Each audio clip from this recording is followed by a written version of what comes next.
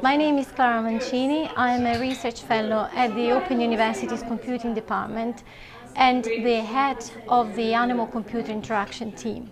We focus on studying the relation between animals and technology in contemporary society, on designing technology dedicated to animals to support them in different ways, and on developing research approaches that allow animals to participate in the design process as legitimate technology users and design contributors.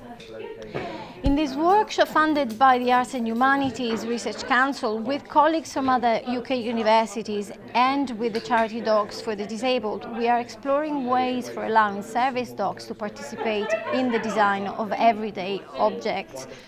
These dogs are expected to operate a range of domestic devices, such as washing machines, light switches and door handles, on a daily basis. But these devices are not informed by the perspective of the dog. So our challenge is to understand how we could see the world from the animal's point of view and how we could involve them in the design process so we can develop technology that actually work for them. Our team at the Open University has been leading the development of animal-computer interaction as a discipline in its own right through a systematic research program. We have also developed the first animal-centered research ethics protocol, which gives priority to the interests of the individual animal, even over the interests of science.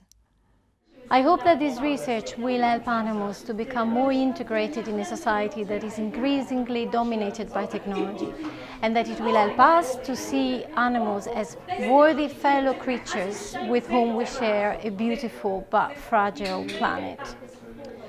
In a rapidly declining environment, we believe it is only by reassessing the position of humans in relation to other animals that we can find a better balance and preserve the very ecosystems that sustain human life on Earth.